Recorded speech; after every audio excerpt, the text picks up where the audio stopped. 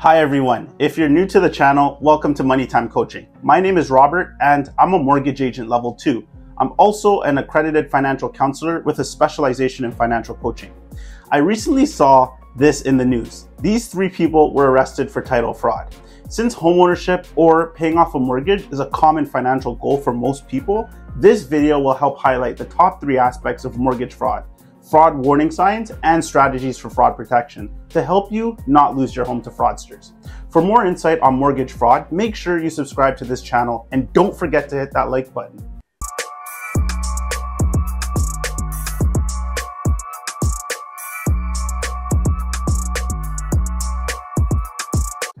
Number 1, fraud for criminal activities. Straw borrowers is when someone is paid to put their name on a mortgage application on behalf of another person, so their identity is used to obtain mortgage financing. Or a straw borrower could be a victim of identity theft. Money laundering, on the other hand, is when you pay for a home for less than market value and pay the difference in cash. When the purchaser sells the property for the actual market value amount, including the difference they paid the initial seller in cash, then the money becomes successfully laundered. Number 2, fraud for profit. This is where you would obtain a mortgage without the intent to repay the loan. Heir loans are when mortgages are provided on a property that does not exist. The lawyer, the salesperson, vendor, and purchaser have to be in on this in order for it to work. The reason why these professionals would have to be involved in this type of fraud is because it's targeted towards unsuspecting lenders. This means that everyone involved in the fraud has to be on the same page in order for the fraud to appear real. And then once the loan transaction is completed, everyone involved gets a cut of the money.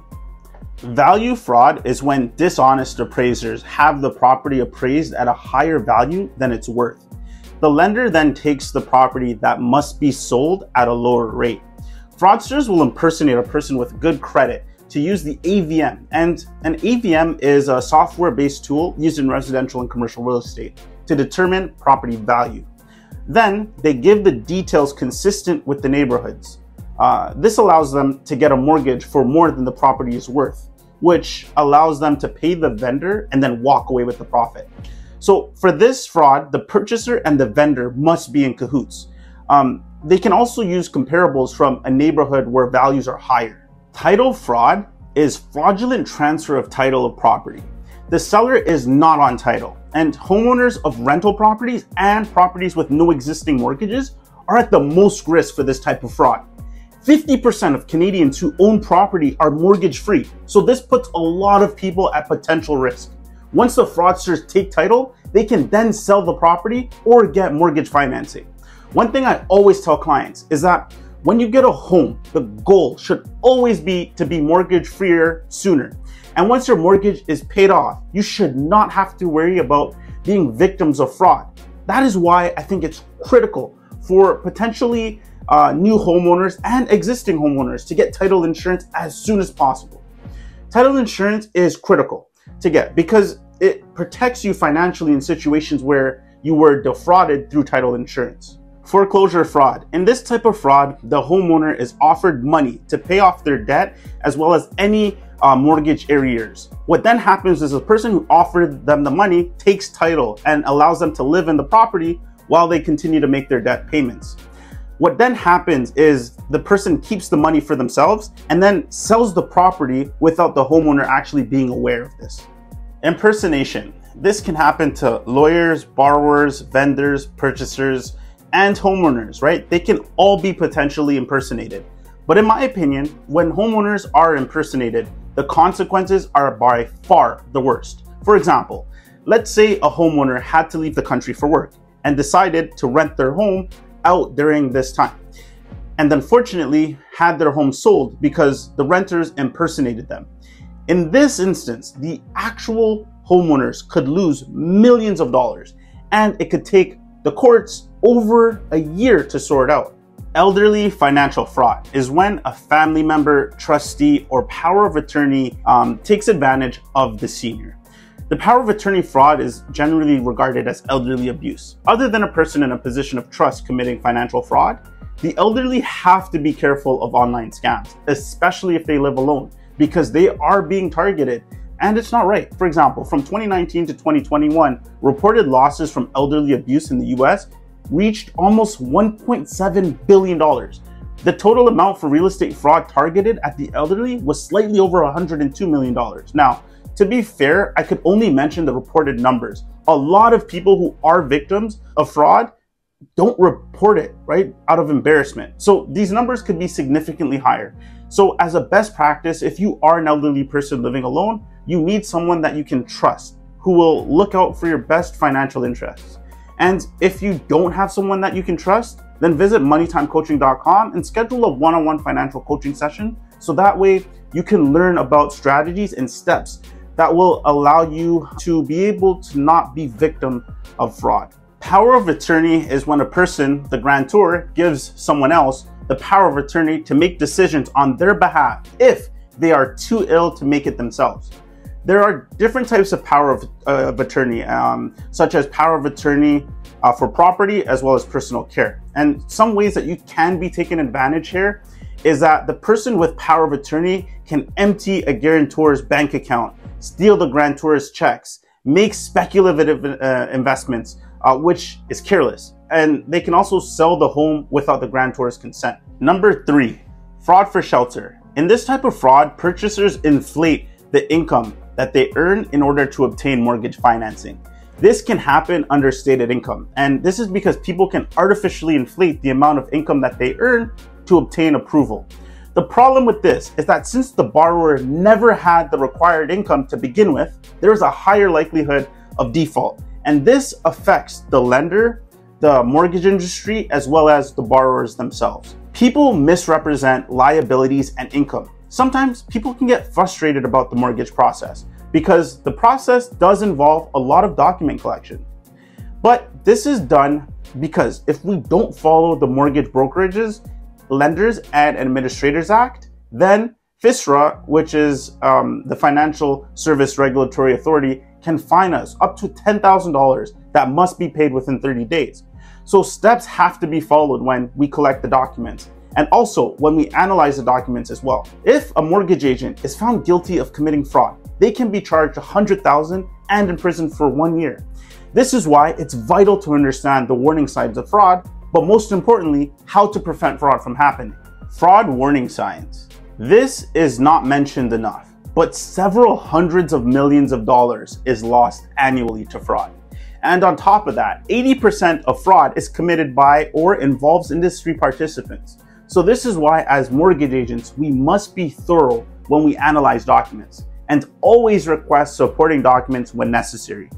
I will highlight some fraud warning signs and how they can be better managed to limit fraud in the mortgage industry.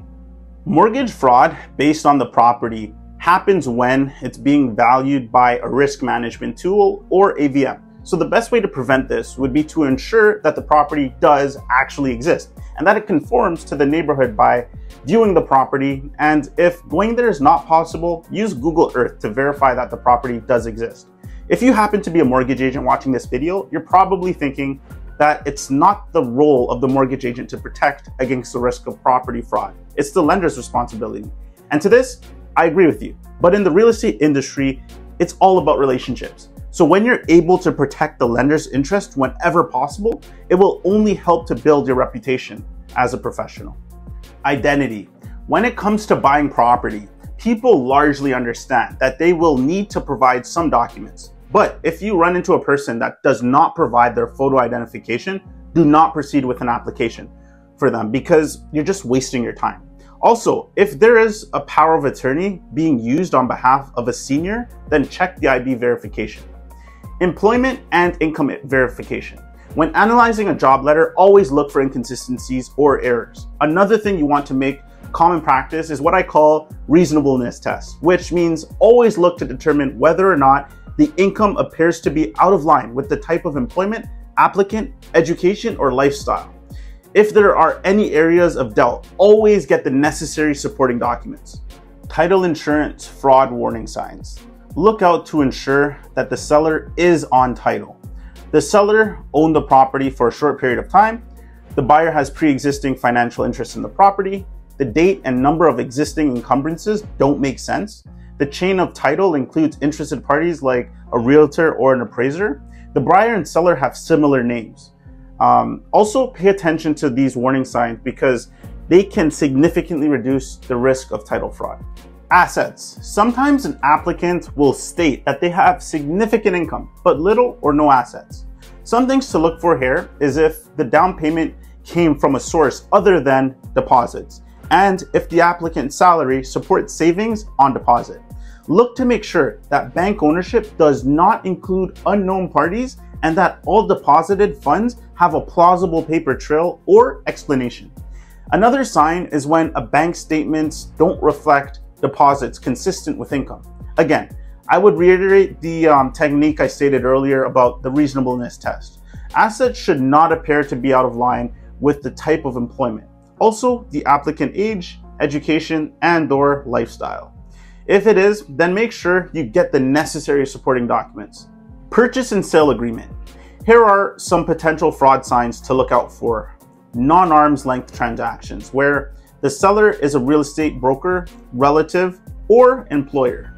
If the seller is not reflected on the title, if the purchaser is not the applicant, or if the purchaser or purchasers are deleted from / added to the sales contract.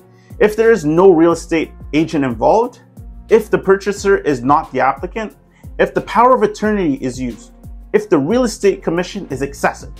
These are all signs of potential mortgage fraud. Credit report. When it comes to the credit report, the liability should be on the credit report, should also be reflected on the mortgage application. Also, you need to make sure that the established line of credit is consistent with the applicant's age. Also, when it comes to income and lifestyle, credit patterns should be consistent with that. If all trade lines are opened at the same time, if there is recent numerous inquiries and employment discrepancies, then you have to figure out why. Also, look to see if there are big differences between original and new credit reports. If there is, you need to figure out why. Appraisal. Make sure the appraisal reflects the transaction type. For example, if the appraisal is for a refinance, but other documentation reflects a purchase, this needs to be corrected. If the purchase price is a lot higher than the predominant market value, or if it's substantially lower than the predominant market value, figure out why. Large positive adjustments made to comparable properties needs to be justified, so pay attention to the details. Look to see if the comparable sales are actually similar in style, size, and amenities. If a for rent sign appears in any of the photos, also find out why. The address in the photos should match the property address. The appraisal should also not be dated before the sales contract. If significant appreciation happened in a short period of time, look into why. Owner occupancy fraud is a form of mortgage fraud that occurs when the borrower lies and says that the property will be owner occupied. The reason why this fraud happens and is relatively common is because lenders offer lower rates on owner occupied properties. This fraud happens on two types of transactions: purchases and refinance. For purchase transactions, new homeowners insurance should not be for a rental policy. Occupancy affidavits will reflect whether the applicant intends to occupy. Also, sales contracts should not be subject to an existing lease. When it comes to refinance transactions, there should not be a different mailing address on the applicant's bank statement or pay stubs. If there is, again, you need to find out why. The address should also not be different on the credit report. Appraisals should not reflect a vacant or tenant occupancy. Again, here you want to read the occupancy affidavits because it will definitely reflect whether the applicant intends to occupy. Fraud prevention. One way to help you not lose your home to fraudsters is by getting title insurance. Title insurance will protect you from real estate fraud. It has a one-time payment that lasts as long as you own the property, which is a good thing compared to home insurance, which you have to renew on a yearly basis. What does title insurance cover? It covers against forgery, fraud, typos, and minor errors in the legal description of the property, unpaid utilities, mortgages, taxes, condo maintenance fees, removing existing structures if they violate zoning laws as well, another person claiming an interest in the property, legal claims by someone else on the property, such as property liens or construction liens from unpaid contractor bills. The gap between finalizing property purchase and when it's officially registered to the government as well. I also want to say that the one-time fee is generally much more affordable than the costs associated with fixing title issues that can affect your ability to mortgage, sell, or lease your property. I will include in the description box links on where you can buy title insurance if you don't already have it. In addition to title insurance, you can also protect yourself from mortgage fraud by keeping your mortgage information in a safe spot. So speak with a lawyer as well before giving someone else the right to your home. Research any company or individual who tries to offer you a loan. Shred old documents rather than throwing them in the trash. Contact your mortgage lender first if you have trouble making your mortgage payments. Do a land title search with your provincial or territorial land registry office. This will show the name of the property owner and any mortgage or liens registered on title. The reason I put this video together was because usually when mortgage fraud is committed, it can harm victims, affect the reputation of the mortgage agent, and have an economic impact in the form of higher property taxes due to value fraud, and even affect public health due to drug houses posing a health hazard. But in addition to this, we all strive to own property, and for the most part, it's the biggest purchase that you'll ever have to make. So I wanted to provide you with insight on the common aspects of mortgage fraud, but most importantly, with the best strategies to protect your home from fraudsters. If you found this video helpful and you would like to support the channel, don't forget to hit that like button and hit that subscribe button so you don't miss any of this helpful content going forward. Also, going forward, I will be including a viewer of the week in all my videos. So if you would like to be featured as a viewer of the week in my next video, make sure you leave a valuable comment on this video in the comment section below about how my content has helped you become more aware of mortgage fraud. You know what to do. Hit that subscribe button and become an official member of Money Time Coaching. Your wallet and your future self will thank you.